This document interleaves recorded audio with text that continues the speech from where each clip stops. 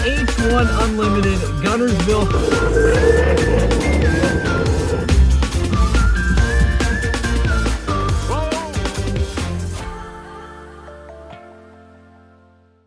Hello everyone, it is Matthew. Welcome back to a brand new video, and today we are here with the H1 Unlimited Guntersville Hydrofest video.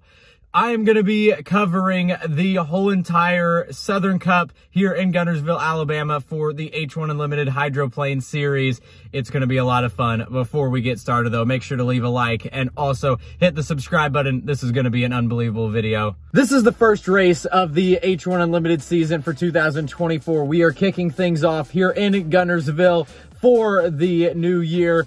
This is the fastest race course on the H1 circuit. We're set up for an unbelievable race to start things off for this new season. It's going to be a lot of great action. We're going to have 6 teams competing here in this race. I'm going to go over those teams before we get to any racing action. We're going to start off with the defending national and Gold Cup champion. That is the U1 Beacon Electric, driven by J. Michael Kelly. Last year, he took home the national championship, won the Gold Cup in Seattle, and now here in 2024, he has that U1, and he is definitely one of the favorites. They qualified third today. Moving on now to the teammate of J. Michael Kelly, and that is Corey Peabody, driving the U9 Beacon Plumbing. These are teammates, both part of Strong Racing, and Corey Peabody, even though he didn't win the national championship last year, he was by far and away the most dominant driver in boat last year. They had an accident in Madison. That is the reason they didn't win the season-long national championship. But outside of that race, he won every single race, preliminary heat or final heat, that he finished in the whole entire season last year, all the way up until the last event at the very end in Seattle. He was by far and away the most dominant boat last year and one of the favorites again this year. He did qualify third, only problem, his time got disqualified due to a fuel flow violation. So he qualified last, technically, and got 0 points, and his time shows a 0. But still, one of the favorites. Our third boat is the U91 Goodman Real Estate Miss Madison Racing. This is driven by Andrew Tate. This is an interesting one. The Miss Madison team last year was running 2 boats. Andrew Tate, why part of the team was racing the older and slower boat, but this year the team is combined into just 1 boat, and Andrew Tate, who is one of the best racers in all of boat racing, is now given what lots of people consider one of, if not the fastest H1 boat that has ever been built. That boat is so fast, and now Andrew Tate is given the Miss Madison's good boat, basically. And even though I said the last 2 were one of the favorites, I think Andrew Tate and the U91 is the top favorite going into this season. I mean, you put one of the best boat racers into one of the best boats ever built, and they proved that as they qualified first. Our fourth boat is the U11 Mercury's Coffee, driven by Jamie Nielsen. This boat is a very consistent boat. While they may not be considered one of the top boats, they have been really close to winning a race many times. And I'm telling you this, they, I think, are going to surprise some people. They qualified 4th. Next up is the U40 Bucket List Racing, driven by Dustin Eccles. This is a fan favorite boat. Obviously, it's painted bright orange, and they are a sleeper pick this weekend. They have been so close so many times, but haven't got that elusive win. But this is a really, really fast boat. And I'm telling you this, it's going to happen. And it's going to happen sooner rather than later that they get that first win. Dustin Eccles is an amazing racer. This is a fast boat, and they've been close so many times, just haven't been able to put it all together for a win. But I'm telling you this, I would not be surprised to see it happen. They are a very fast boat, and they qualified 2nd. And our final boat is definitely the most interesting one, and that is the U27 Apollo Racing, driven by Dave Villwock. Now, if you know anything about boat racing, you know the name Dave Villwock. He is the winningest driver in H1 Unlimited history, 67 career wins, and he retired in 2012, came back in 2021 and 2022 for a few races, and guess what? for one final stint. He is back at the age of 70, which is the oldest age anyone has ever competed in H1 Unlimited, for a team that has been away from the sport for 6 years after a huge crash. This is a completely rebuilt boat. This boat has not touched the water till this weekend, but it is considered one of the most highly technological built H1 Unlimited boats ever, driven by, even though he's 70 years old, arguably the greatest hydroplane racer of all time in Dave Villwalk. And I don't think you can expect a ton early on because, like I said, this boat hasn't even touched the water yet, but it's going to do something, and it's going to be really fun to watch. We've covered our 6 teams competing here in Guntersville. Now, before we do go watch any racing, we actually have to go over some action that happened yesterday. Obviously, qualifying happened, and also we had 2 sets of preliminary heats. There is 6 total preliminary heats, 4 more today, and then that determines who makes the final heat. And the first preliminary heat, it was a barn burner of a heat. Andrew Tate had a bad start, and J. Michael Kelly and Dustin Eccles battled it out right next to each other the whole heat, and it was a photo finish by feet, but J. Michael Kelly edged out Dustin Eccles for first place. Then heat 2 came along, and this was also a barn burner of a race.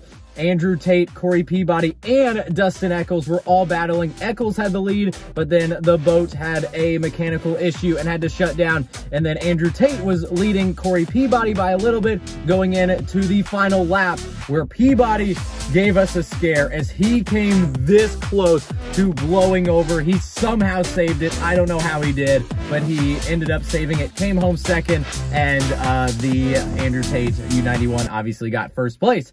Now that we've got everything covered, it's time to head to Guntersville.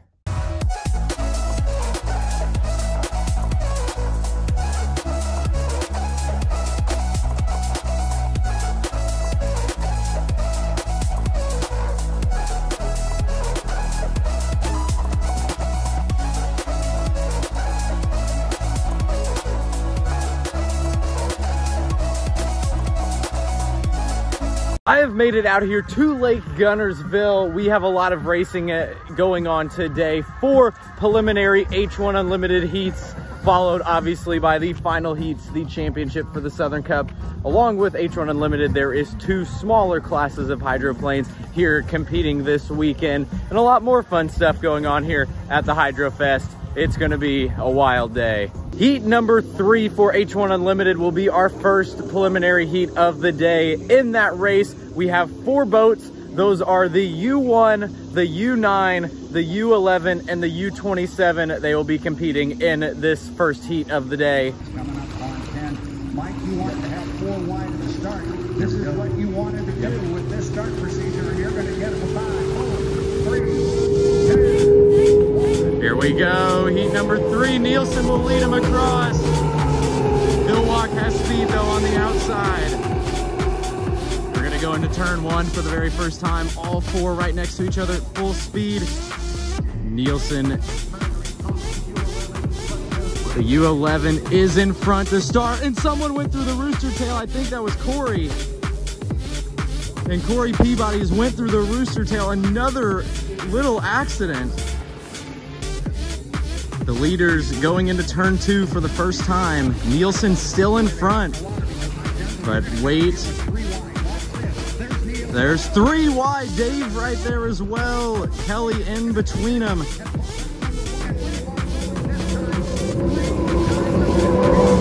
And look at this battle for second in between.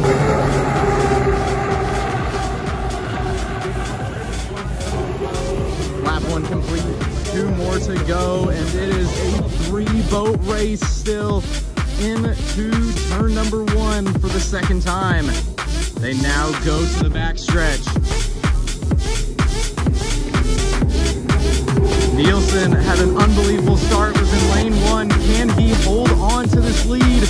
But he's got 2 of the winningest drivers of all time on his outside trying to catch him.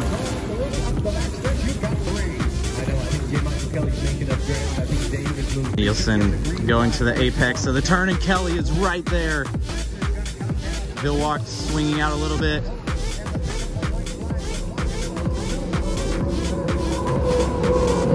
Kelly and Nielsen battling there right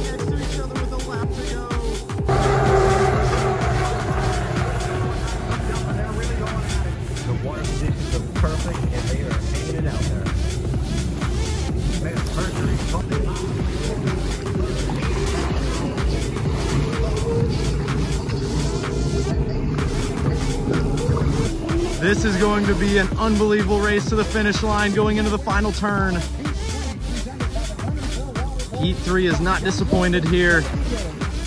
Where is J. Michael Kelly? He is right there. This is going to be a drag race to the finish. Who's got the acceleration? Nielsen has a small lead. Kelly's going to try to catch him. It's going to be really close. I don't even know who got it. I think Kelly may have caught him at the end. Vilwalk will come in third. Peabody's still looking to finish. He'll be in fourth. Still don't know the official winner. I think Kelly may have caught him. Peabody officially finishes in fourth.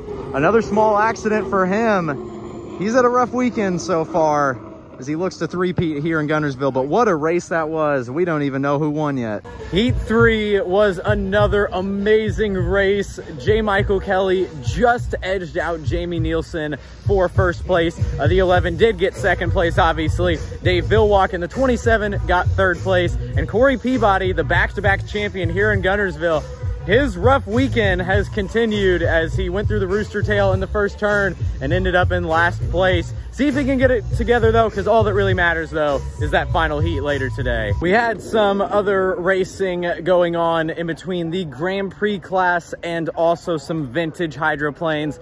It's now time to get back to H1 Unlimited racing though. Next up is heat number 4. This will be a 4-boat race in between the U91, the U1, the U40, and the U11. So the two guys who have won every preliminary heat so far, in J. Michael Kelly and Andrew Tate, both in this one, along with the 40, who is the next fastest qualifier in between those two. This one's going to be an amazing one. We just had a really weird start before the race. Both the 91 and the 40 went down. The 91 is smoking. Here comes Dustin. He's up and running, but he's going to be way off the pace. We'll take a look at, still not being told anything is changing. Nielsen is really early. 5 seconds for 4. Or never mind, Nielsen's perfect. Everybody's way late. Nielsen is miles ahead of everybody. And Jamie Nielsen with an unbelievable start, a wild start to heat number 2. Heat number 4, what a wild start. And Nielsen was the only one that had a good start. Now Andrew Tate is starting to go.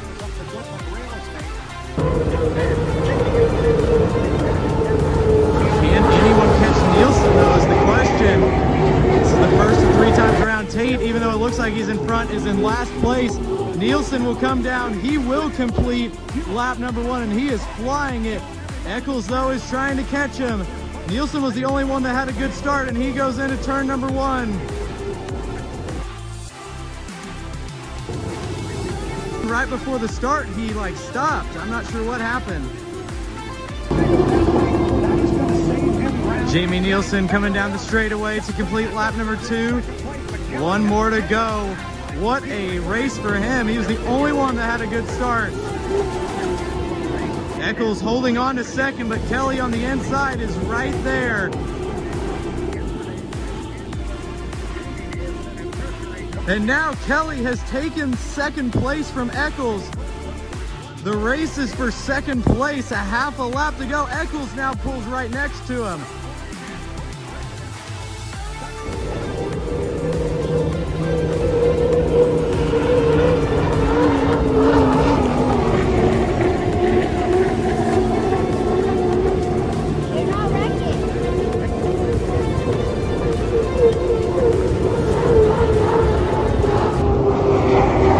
He had an unbelievable start, and he is going to come down and take first place. What a race for the U11 and Jamie Nielsen.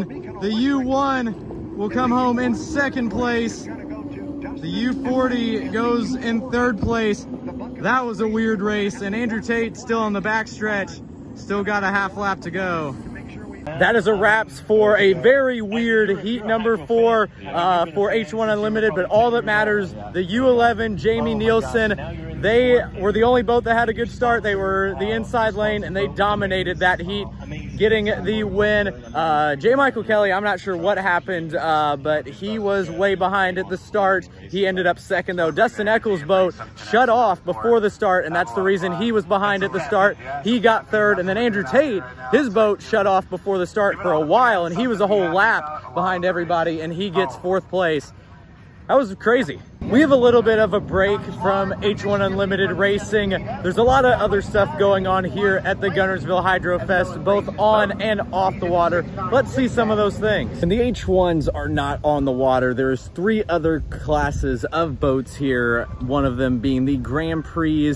They are the second fastest class of hydroplanes. The J stocks, they are some pretty small boats, but still really entertaining to watch. And capping that off is the vintage hydroplanes. Obviously, these are a fan favorite. And along the shoreline, there's also a lot of stuff here for the people. There's a lot of amazing food booths, really cool activities, a lot of cool cars you can go see, some inflatables for the kids, and honestly, I kind of wish I could do some as well. You have the trophies that everybody is going to be competing for later. That's just to name a few things here at the Hydrofest. Why H1 Unlimited is supposed to be getting on the water pretty soon, Mother Nature has put a hold on that. It'll be interesting to see what happens here. Everyone, it's about 20 minutes later and I have an update. It's not really a good one. So we waited to see what happens, and what we do know is a huge line of severe thunderstorms is going to be hitting Guntersville in around 15 minutes. Even though the rest of the day's racing is not officially canceled, they are recommending everybody leave the area as these are very severe storms. We will keep you guys updated. Hopefully we get back to racing. Storms are on their way and they do not look good. Everybody is evacuating the area very fast. That is headed right towards us. We gotta get back. We gotta run, actually. Everyone, it is around an hour since the last clip/update. I have one final update, and unlike all the previous ones, this one is a good one, a really good one. Racing is back on. Now, obviously, since the elapsed time, they are jumping straight to the H1 Unlimited final. There was 2 more scheduled prelim heats. They're canceling those, and we're going straight to the final championship heat for the Southern Cup. I'm not exactly sure how they're gonna do the points since all 6 boats did not run the same amount of prelims, but I guess that is to figure out at a later time. All we know is the final heat is on. We have an update on who will be our lineup for the final heat. So basically what they're doing to make sure every boat had the same number of preliminary heats, any boat that ran an extra heat than the other ones had their worst finish from one of their preliminary heats taken away in points, so everybody was even in amount of races. And due to that, the 5 boats on the front row will be the U1, J. Michael Kelly, the U91, Andrew Tate, the U40, Dustin Eccles, the U27, Dave Vilwalk, and the U11, Jamie Nielsen, with the back-to-back champion, the U9 and Corey Peabody. They will be the trailer boat in the final. They're letting him in the final, but as a trailer. So unless something insane happens, he's not gonna win a three-peat. We're gonna have a new winner here in Guntersville. It is time to crown a champion for the Southern Cup. The moment we've all been waiting for. It's about time. There is Rooster Tails. The boats are heading this way. There's the U91 Andrew Tate, the U40 Dustin Eccles, the U9 Corey Peabody, he is the trailer, the U1 J. Michael Kelly, the U11 Jamie Nielsen, and the final boat, the U27 Dave Vilwalk. Those are our boats. It's time. Lane number 5, but he's got a Eccles is going to be in lane 1, the 40 in lane 1, the 11 in lane 2. They're kind of early. 2, 1, mark, close start, and we are underway here in Guntersville. Andrew Tate has the boat speed in lane 3, and they go down to turn 1 for the first time. Leading out, and Andrew Tate in lane 3 with the lead. But he's got the 40 and the 11 on his inside. Already with almost a rooster tail lead. The 11 and 40 though are on his inside. Watch this turn, it's gonna be tight. We go through turn number 2. Ooh, the 11 got really high up in the air, but he saved it. And Andrew Tate in first place. Andrew Tate in first, the 11 in second, trying to give chase. And here comes J. Michael as well on the outside. He didn't have a great start. Lap 1 complete. It's Andrew Tate, he's already got a pretty decent lead. It was a rough weekend for him, but he may have nailed it in the final heat. The race may be for second place in between the 11 and the 1. But Andrew Tate in front, that's what matters.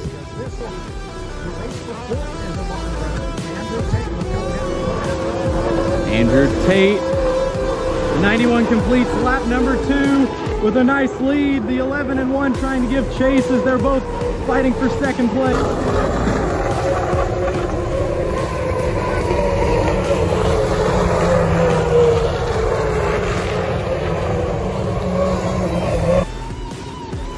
Halfway through this race and Andrew Tate is in command.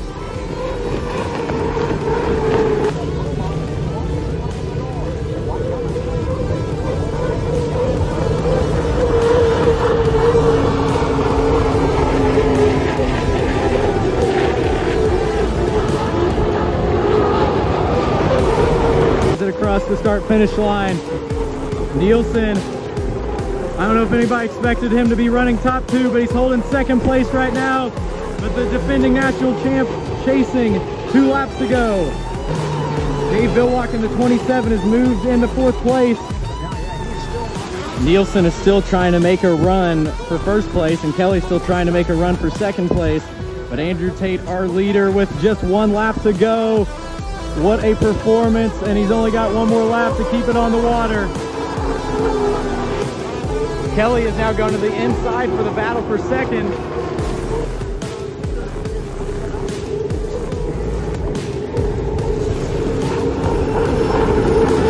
Andrew Tate had the boat speed, had the best start in lane 3, and now just maneuvers his way around the turn for the final time.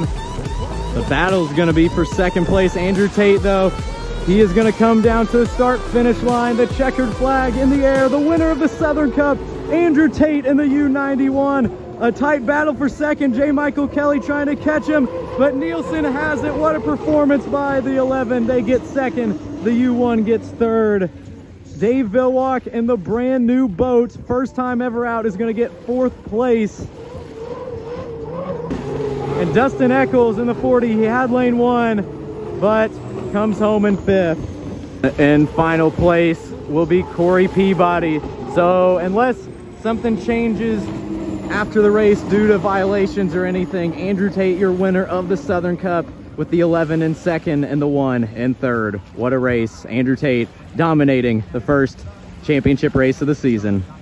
That wraps up our racing action here in Guntersville. What a race, what a weekend. Andrew Tate, unless some crazy penalty happens, wins the Southern Cup. He won it pretty good. The U11, Jamie Nielsen, tried to give him a run. What a weekend for them as well. I know they would have loved to got their first win, but what a performance. Second place in the championship. Andrew Tate, though, the main story, he wins the Southern Cup. Next up will be the trophy presentation. At that start, the 11 and the U91 Goodman Real Estate. We'll be right back. At the starts, the 11 and the 40, even though they had the inside lanes, even though the 11 and 40 had the inside lanes in that final heat, they were a little early to the start, so they had to slow down to make sure they didn't jump the gun. Andrew Tate hit it at full speed, and that was it. So I'm heading out of Lake Guntersville. It was an amazing time this weekend coming down here for the first race of the H1 season. Obviously, a lot of unexpected stuff happened, but in the end, Andrew Tate the year after he flipped over here in the final heat, wins the final heat, wins the Southern Cup here. It was a lot of fun being here in Guntersville. Next up on the H1 circuit, we turn to Madison, Indiana. You guys already know I'm going to be there. That one's a lot closer to home. I camp out there every year for the whole entire week. So hopefully I'll see some people up here that are watching the video, or see some people at Madison that are watching this video. The H1 Unlimited video that I do in Madison, it's going to be a million times better than this one. We're going to have more cameras, more amazing angles, a lot more stuff, and obviously a lot of unexpected stuff happened here, but that video is going to be insane, and I'll be filming every day while we're there for the whole entire week. But that's going to be all for this video. Thank you all for watching. Make sure to leave a like on the video, comment on the video what you thought of it, and make sure you guys also hit the subscribe button if you're new to the channel. So many amazing videos are coming soon. Obviously, like I said, I'll be in Madison this upcoming week. I'll be filming the H1 Unlimited video from there, along with multiple other videos throughout the rest of the days we're camping there. And also, I still got a lot more other amazing videos coming out soon, but that's going to be all for this one. So till next time, see ya. Saying that it feels right.